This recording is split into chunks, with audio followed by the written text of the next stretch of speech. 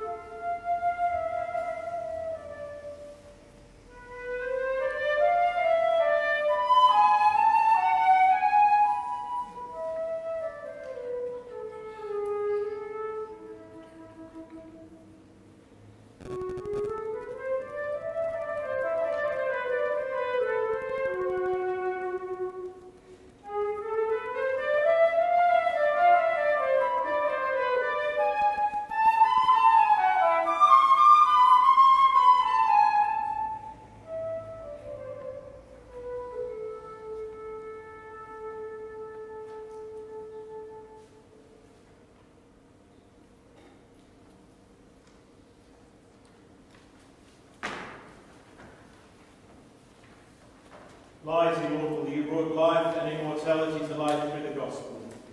May we, with Dora and all the baptized, know the full light of your risen presence. In the waters of baptism we died with Christ and began to walk in newness of life. May we, with Dora and all the baptized, be brought to the fulfillment of your eternal kingdom.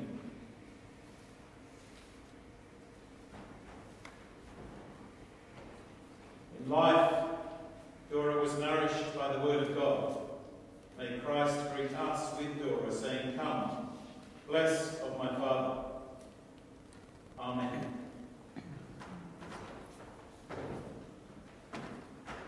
Lord Jesus Christ, you bore our sins on the cross.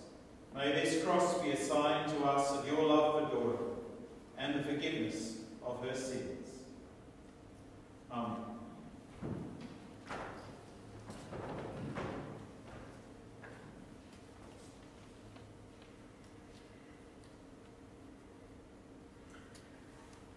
If you follow in your sheets, there are occasional moments where in the bold text you're asked to respond. We understand that there are people who will not wish to say the prayers because they don't see themselves as people of faith. There is no compulsion. If you wish to join in the prayers, then please do. If you don't, then you're just as welcome to sit there quietly. So grace and peace from the Lord be with you. And also with you.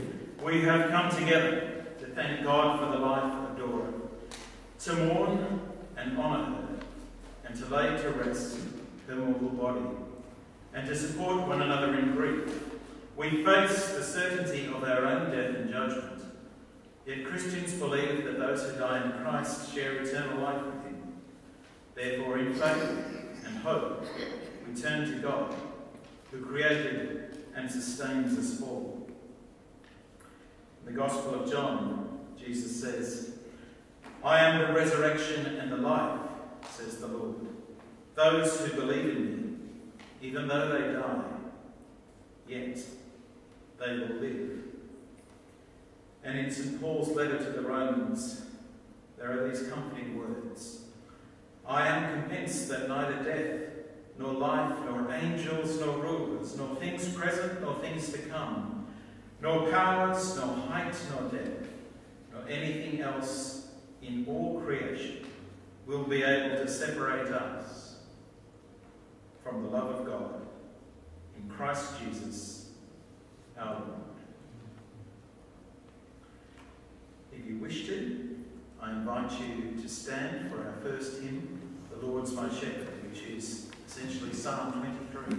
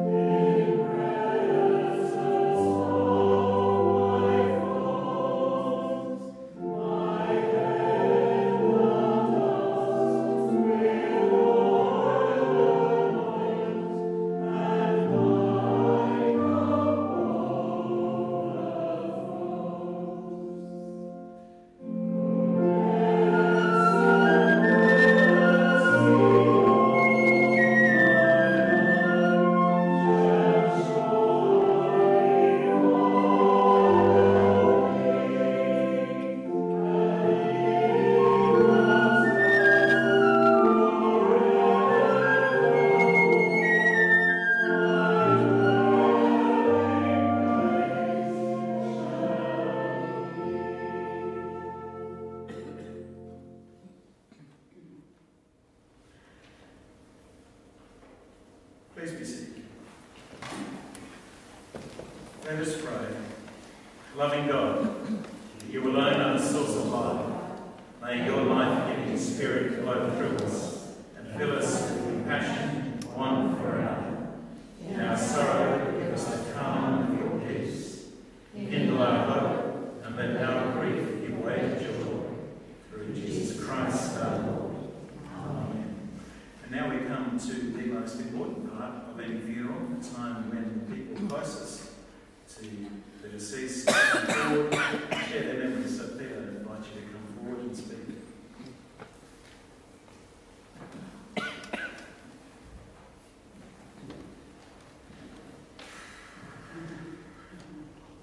Thank you everyone for coming today to celebrate and remember our dear Aunt Dora, or Do as we knew her in the family. And thank you to all those friends and family who couldn't be here today due to distance and other commitments, who will see this later. You are all remembered. And thank you to those who knew Dora in her final years and cared for her and tended her house and her garden and her finances with a gentle touch, allowing her to live at home as long as possible and exercise the independence that she valued so much. She thought of you all as friends and loved your company, and in our absence you were angels to our family. You gave far more to Dora than we had a right to ask. Thank you to all of you who contributed so much to giving Dora such a happy and fulfilling life right to the end. I'm afraid I'm a poor choice to write her eulogy. Most of you know Dora better than I did. To Nick and I, Dora was our exotic aunt, who we knew mostly from exciting letters of her adventures and misadventures in South America and Asia and Australia, hiding politically incorrect school atlases in the boot of her car from the Argentinian authorities, tangling with ostriches and horses, weddings in India, fighting the administrative battles of academia. Dora's niece by marriage, Penny, writes, I think I learned from her not to give up on myself if things didn't go to plan, and that once you've trapped a large tarantula under a wastepaper basket in the middle of the night, the best thing you can do is to put a nice heavy book on top of the wastepaper basket to foil escape, go back to sleep, and work out what to do about it in the morning. Penny's sister Susan writes, she was a history teacher at my school, which gave me a certain cachet among my school friends, as she was the most entertaining and interesting teacher on the staff. I remember the excitement when she came to school wearing a black skirt with a fringe round the bottom, and so the whispers alleged, colored tights. Nick and I never had the chance to be taught by Dora. We were aware of her progress with every new job, but were mostly too young to be interested in the subjects that she taught and studied. Apart from the 2 years that she lived with us in Ottawa while she was writing her PhD in 1979 and 80, and doing her master's degree in Calgary in 1970, we spent most of our lives on different continents. But in each of those two houses, there was a room that was always known as Do's room. Nor can I do justice to the career laid out in her CV. In the UK, from assistant history mistress at Harrogate in 1953, to head of the history department at Heathfield School in Harrow, to the principal of St. Hilda's College and Belgrano Day Schools in Buenos Aires, then on to an academic career in educational administration and policy, from the University of Calgary to Macquarie Uni to Flinders, where she rose to Dean of the School of Education, from where she was invited to apply to be the principal of the Whyalla campus of the University of South Australia. When I was younger, I thought of her chosen field of educational administration as teaching people how to be principals. But really, her career was about striving to make education better, striving to make better teachers and make teachers into better leaders, to understand what was going wrong and right, and to build educational communities from schools to universities that worked for everyone, that allow teachers to teach to the best of their abilities and allow students to achieve everything they're capable of. I knew her as an internationalist without prejudice, embracing the people and cultures of the world, and much of her work was about improving educational systems in developing countries, working directly there and by mentoring students from many nations, many of whom went on to hold senior positions in government and academia in their own countries. As her great friend, colleague, and PhD supervisor Peter O'Brien tells us, she was regarded as an excellent administrator by her colleagues and an excellent lecturer and supervisor by her students. Her dear friend Helena Tucker, who Dora also taught at Harrow, remembers, Dora's zest for life resonated with her pupils, and her lessons were different from what we'd known, as she considered art, literature, food, and fashion as worthy of interest as politics, wars, and the lives of the ruling elite.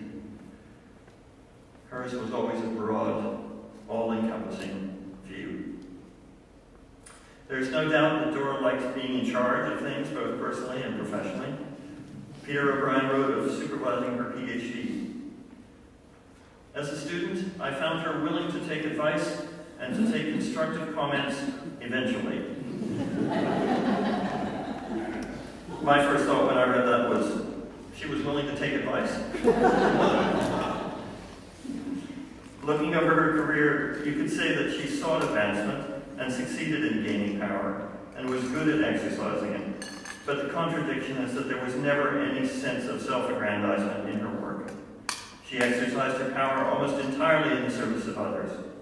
Her own research output was solid, but her greatest contribution is measured in the long shelf of 26 master's degrees and PhDs she supervised, the academic program she designed, the generosity with which she gave her time to a host of committees, mostly as a public service outside of the university. As Peter wrote, Dora was one of those people who got things done quietly, without fuss, and without wanting attention.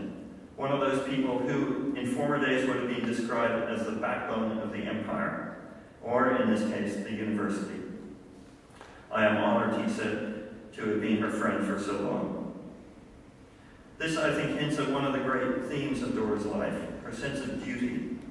I'm sure she learned this from her mother, Charlotte, a decorated nurse in the First War who lost her husband, my grandfather, Harry Briggs, to a mining accident just before Dora was born. Dora and Jeff were raised by their mother and by their two unmarried aunts, Elsie and Alice. When Jeff had left the UK to make a life in New Zealand with Judy, Dora interrupted her university studies to care for her aunts and her mother in their final years, often working her employment around this. I know she felt it was expected of her, and expected it of herself, but she accepted this obligation without complaint, and cared for them until they passed. But beyond any family obligation, she embraced her duty to her community as part of her job. As principal of UniSA's Waiala campus, she was a tireless advocate for the town, and fought hard, often at professional cost, to change Waiala from a one-industry town by building educational opportunities for its young people, serving on education committees, but also as a member of the Waiala Industrial Development Executive. I think the powers that be were a bit worried that she'd be too soft for Waiala. But as she used to say, I grew up in the East Midlands, I do not fear the Iron Triangle. I don't know the exact context, but in her papers, I found a handwritten note from 1996. Dear Jim, she wrote, thank you for your message. I should be honored to have my photograph in the foyer. Since I left my heart in Waiala, my face may as well join it. She was an active member of this church, volunteering her time in many ways, and a financial supporter of 15 charities. It was a lesson she tried to teach others throughout her life. In the 100th anniversary book of St. Hilda's College in Buenos Aires, published in 2012, she's remembered this way. She was replaced by Miss Dora Briggs in 1963, who would continue as principal for 4 years. In a letter published in the 1966 magazine, Miss Briggs addressed the community, praying that St. Hilda's students, past and present, would be known for academic success, but also for social responsibility. She felt that, in quotes, there may be academic distinction, physical prowess, honesty, and grace of manner, but greater than all these is charity. I'll continue because it's actually quite funny. In 1967, Miss Briggs was replaced by Miss Joan Corbett. Miss Corbett introduced herself to the school community through a letter in the school magazine in which she expressed her views on education, stating that the most important lesson to learn of all, and one of the most difficult, is how to live with other people.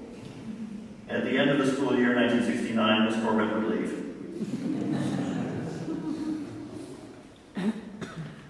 Although she had no family of her own, to me Dora was all about family, and in many ways was the glue that bound our extended family together. Dora was the family historian and the keeper of the family tree. When our family moved to Calgary in 1967, she connected us with the Hartley side of the family, the Fimwrights of Western Canada, who became some of our most loved relatives. Jeff and Judy's decision to retire to Belair instead of North Auckland was really about living close to Dora, and allowed us many happy family Christmases together.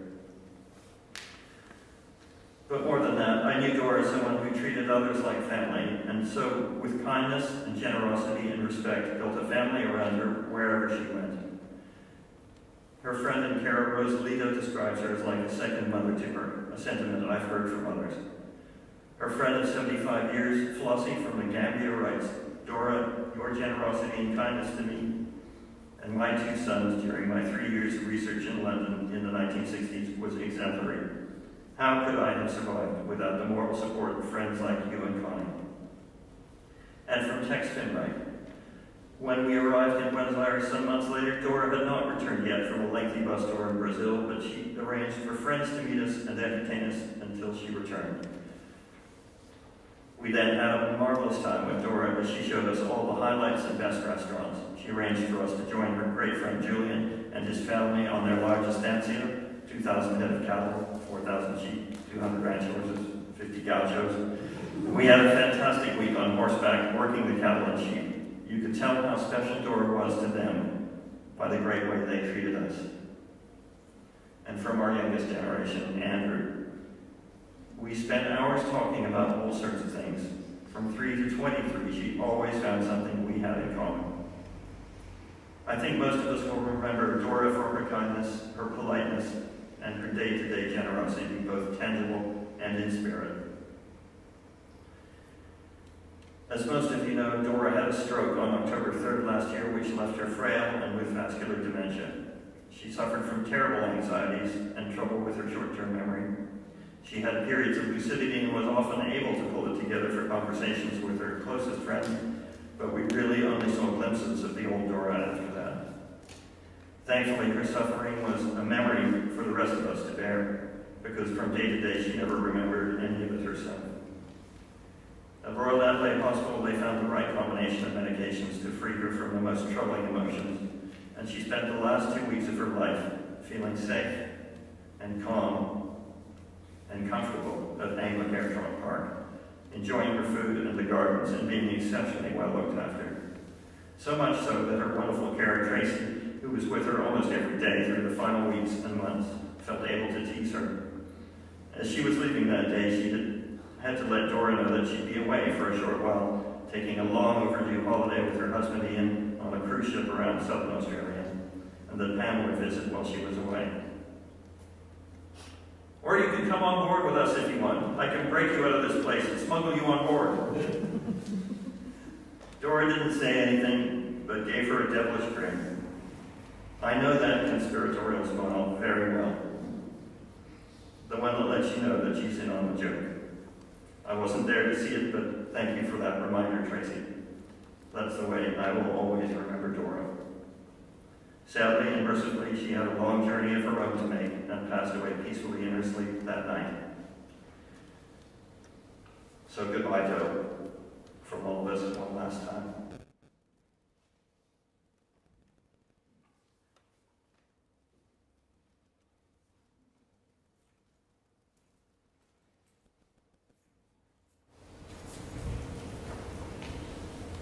Afternoon, folks. My name is PJ. I've been blessed and honoured to have shared the life with Dr. Briggs. I've always addressed her as Dr. Briggs out of respect for her position and her achievements. I'd like to say that I was blessed to come in to know Dr. Briggs through I was a birthday present for her brother and sister-in-law to do some weeding in their garden. They liked my effort so much they passed my name on, and from that time on I was able to work in the garden with Dr. Briggs and hear many stories about the garden, about how it was made, how it was formed, and also the histories that she knew about. I was blessed to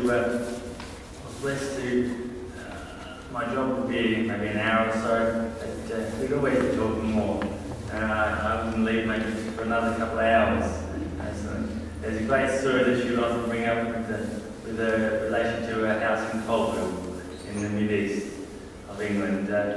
She says this table, this dining table that she has at home, was the story that her mother would tell her that's where they hid under when the bombings were happening in the UK. And I loved hearing that story, and I loved that table, I loved that story of the table, and she had stories forever and ever. And as a young man, I'm always keen to learn about history, and I just loved sharing my time with her. Dr. Briggs has also taken me on as an aspiring teacher also, and really helped me with my studies at Flinders University.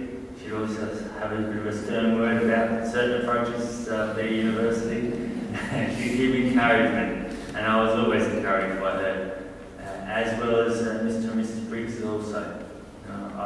After every time I did a job in the garden, Mrs. Briggs would always have a story or a collection of stories that I should be reading or should I take note of. I've got plenty of little notes at home on the side with stories that I should be reading, that her sons would read also. Also that she took on my family, my young ones, as a part of her own family. And she loves sharing their stories and hearing how they read and seem to develop. And she always gives me praise for how they were growing up in their young minds and how I was teaching them to respect their elders. Dr. Briggs was an amazing young lady, always young in the eyes of God, and a well-versed young lady in the sense of just giving me knowledge, sharing her knowledge with me all the time. Every time I walked into the house, there would always be something more to know about, something more to learn, and something more to take hold of. And I appreciate the respect and the inclusiveness of the family, to be part of the family and to be mindful to share in this occasion as a privilege and an honour to praise Dr. Briggs for the wonderful person that she was to me and to you all. Thank you very much.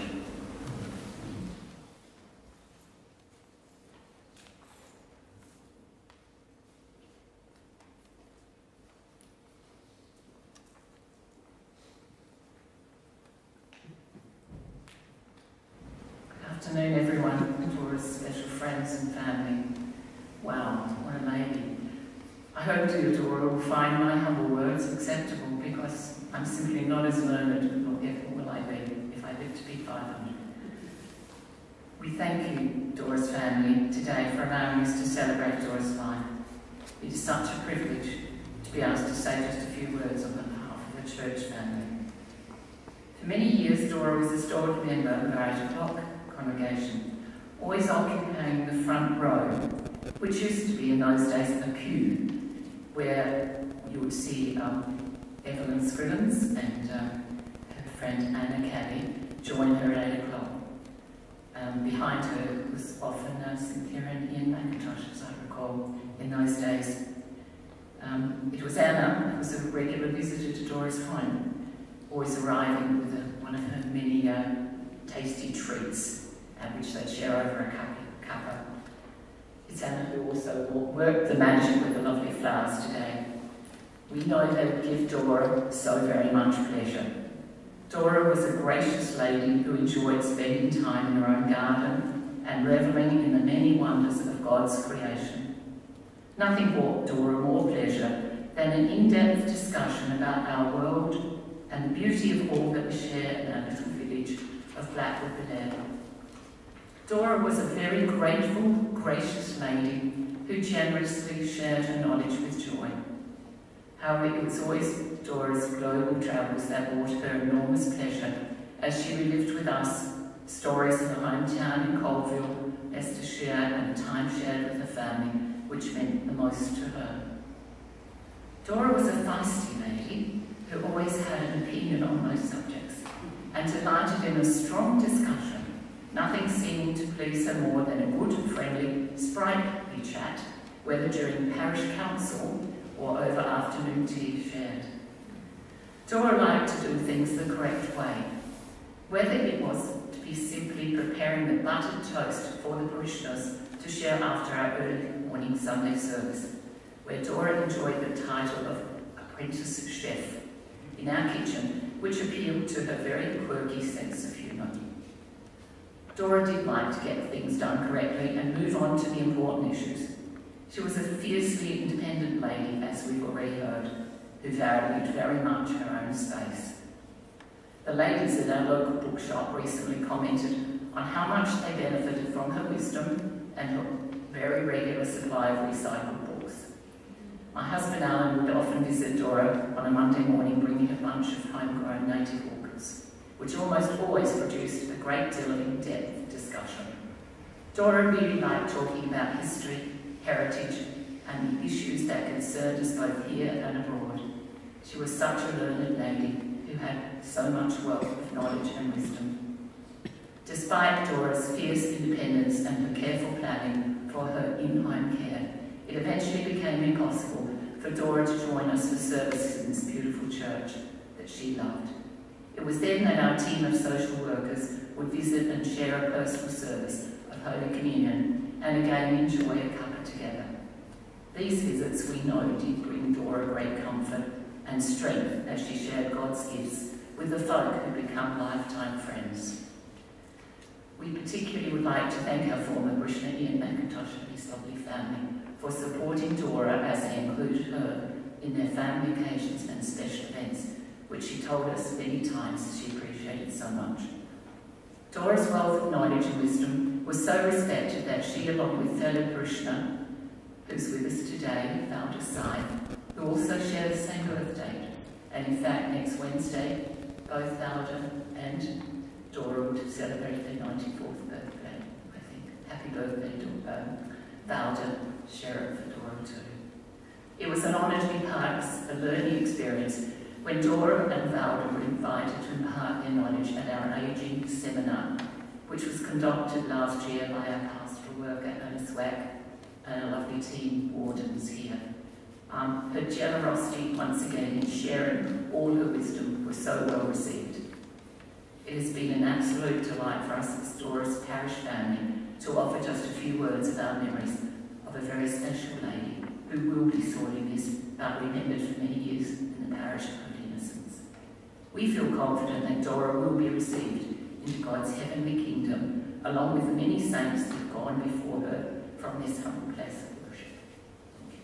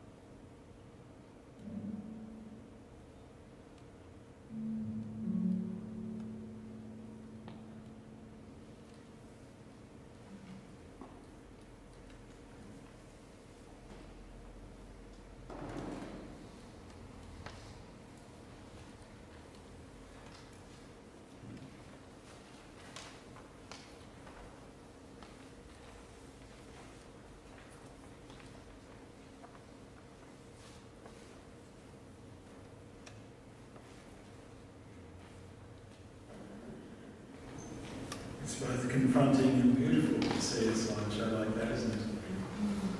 A life contained in that many pictures. But of course, it's not contained in those pictures. They're just a sketch of a much fuller life which Peter, you helped describe really beautifully. And PJ, if someone who's not part of my family speaks that beautifully about me when I die, I will be a deeply grateful human being. Your words were lovely. And Kate, thank you so much for speaking on behalf of the parish. Dora was a person of faith, and it's a less usual thing these days. But it was important to her, and so as part of the funeral we always have a reading. One of the readings was Psalm 23, which we sung. If you remember the Vicar of Dibley, you know that. But I'll read to you now from the Gospel of Matthew. And when I thought about which reading I wanted to use for this service, this is the one that immediately came to mind. And after I read it, I'll explain why. The Lord be with you. And also with you. A reading from the Gospel of Matthew, chapter 15, beginning at verse 21. Jesus left that place and went away to the district of Tyre and Sidon. Just then a Canaanite woman from that region came out and started shouting, "Have mercy on me, Lord, Son of David, my daughter is tormented by a demon." But he did not answer her at all. And his disciples came and urged him, saying, "Send her away, for she keeps shouting after us."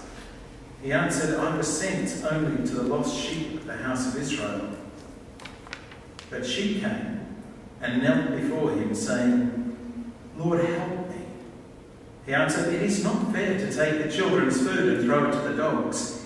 She said, "Yes, Lord, yet even the dogs eat the crumbs that fall from their master's table." And then Jesus answered her, "Woman, great is your faith. Let it be done for you as you wish." And her daughter was healed instantly. For the word of the Lord. Thanks be to God. Dora was born into an age where women were not yet seen as the equals of men in many fields. And this story from the Gospel comes from a time when it was much, much worse. It's an interesting story. Jesus is on his way through a region, and a foreign woman cries out at him. Now, we might think, "Oh, fair enough," but it's just not appropriate in any way, shape or form to a Jewish man. She's a woman, she should not speak to him. He's a rabbi, she doubly should not speak to him, and she's a foreigner. Triply, she must not speak to him. But this woman has a need. She needs her daughter to be healed. And so she takes upon herself the courage that a mother who loves her child finds when they need to confront authorities who will not listen. And Jesus' disciples ask him to send her away, and Jesus himself says something which can only really be construed as rude. "I was sent only to the lost sheep of the house of Israel." And he says, it's not fair to take the children's food and throw it to the dogs. We can try as hard as we can, but that's rude. But this woman is both intelligent and humble. And she is full of love. And she is seeking something she knows Jesus can provide. And so she says, she takes on the insult. She says, "Yes, Lord, even the dogs eat the crumbs that fall from their master's table." And interestingly enough, this is about the only time in the whole of the Gospels where Jesus changes his mind. Because he's confronted by a woman who's actually bettered him. She's taken the insult, she's taken the words and she's turned them. And she said, "Treat me like that if you will." but do what you can. And his answer to her is extraordinary. He doesn't get angry and say, "You've caught me out, you've embarrassed me in front of my friends." He says to her, "Woman, great is your faith. Let it be done for you as you wish." And her daughter was healed instantly. We've heard a few words today about Dora. Feisty. Difficult. Opinionated. Stubborn. It's interesting the way, particularly women of a certain generation who were intelligent and capable and knew their minds, were often referred to in that way.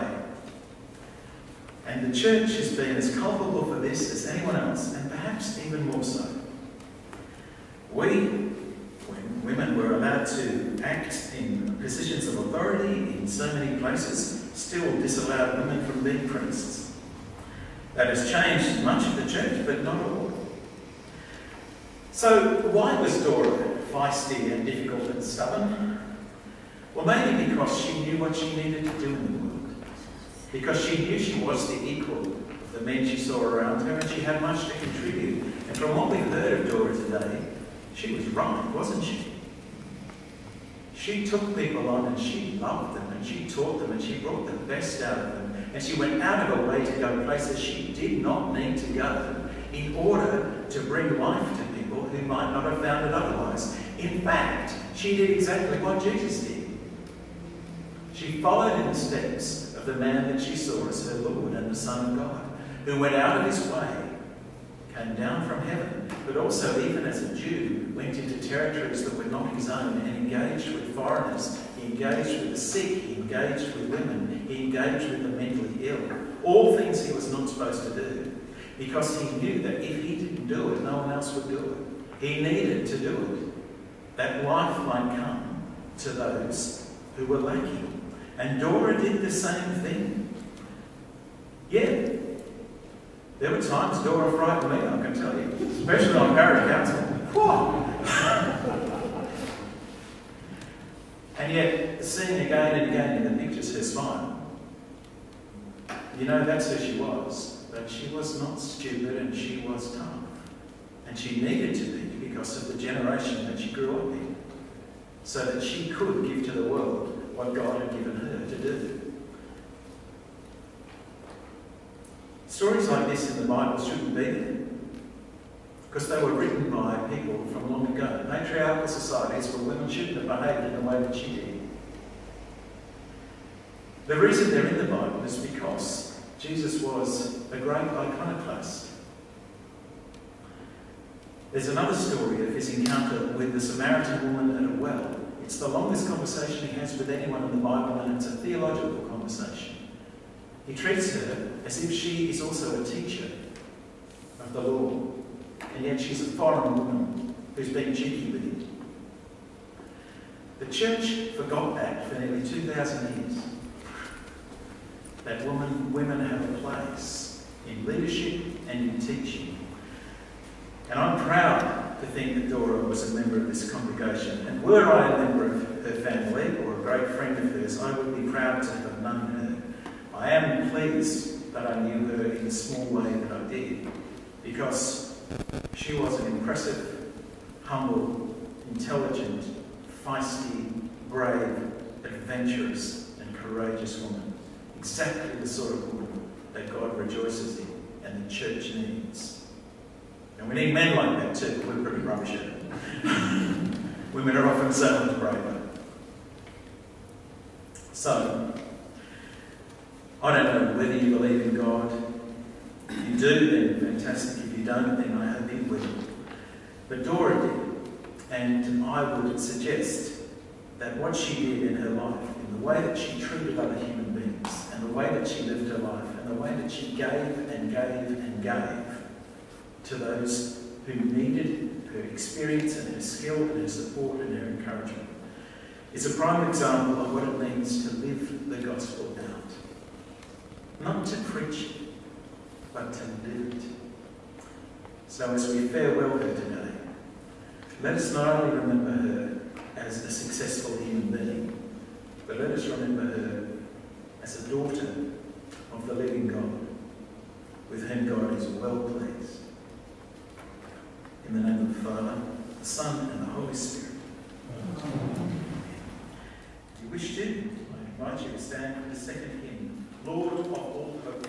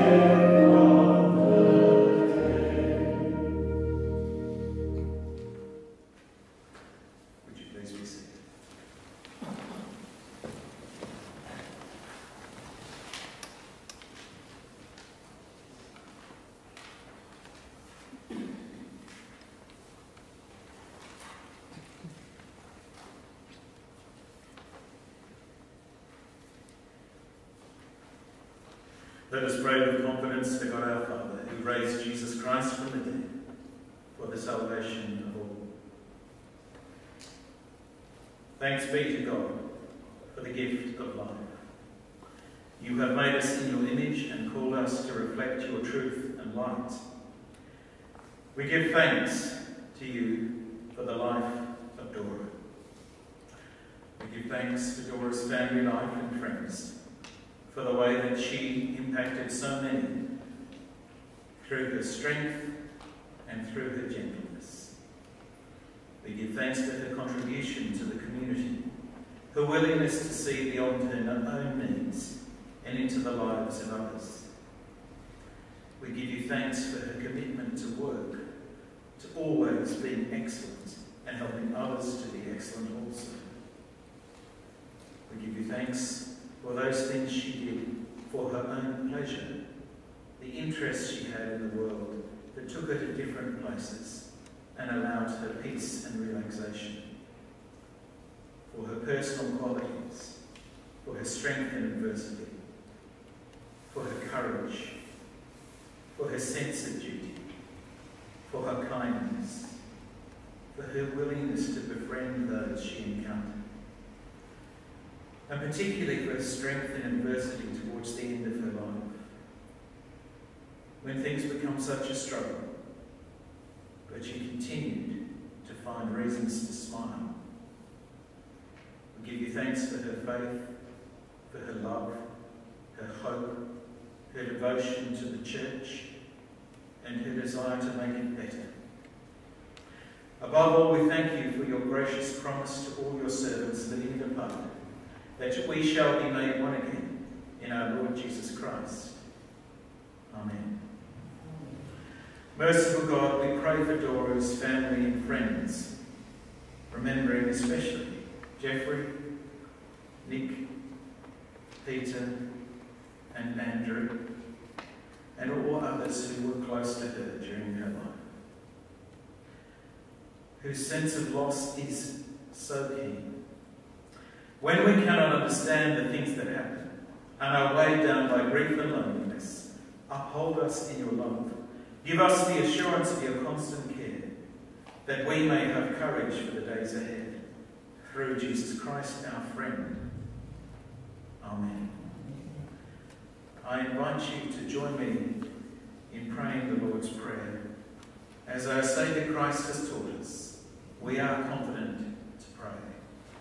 Our Father, who art in heaven, hallowed be thy name. Thy kingdom come, thy will be done on earth as it is in heaven. Give us this day our daily bread, and forgive us our trespasses, as we forgive those who trespass against us. And lead us not into temptation, but deliver us from evil. For thine is the kingdom, the power, and the glory, forever and ever. Amen.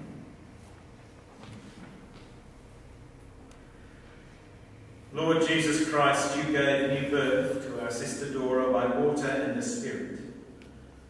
Grant that her death may recall to us your victory over death, and be an occasion for us to renew our trust in your Father's love. Give us, we pray, the faith to follow where you have led the way, to live and reign with the Father and the Holy Spirit, to the ages of ages. Amen. Let us entrust our sister Dora to the mercy of God. Holy and loving Father, by your mighty power you gave us life, and in your love you have given us new life in Christ Jesus.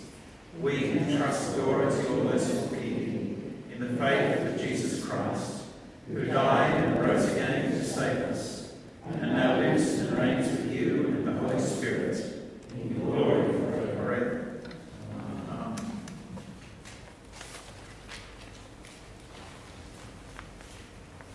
The Lord bless you and keep you. The Lord make his face to shine upon you and be gracious to you. The Lord lift up his countenance upon you and give you peace. Amen. And now I invite you to sit for just a few minutes longer with Dora, because, of course, we believe that she has passed from life into life, and that we will see her again. So let's sit with her as Anna plays for us once more.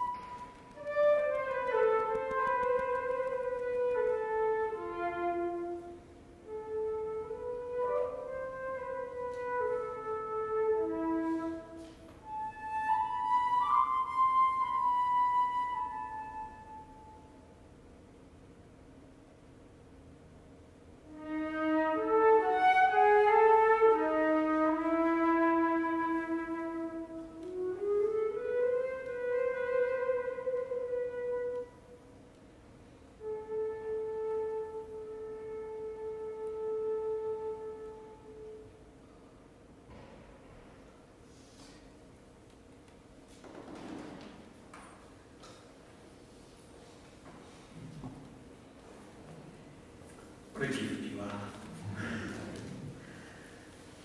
Go in peace to love and serve the Lord.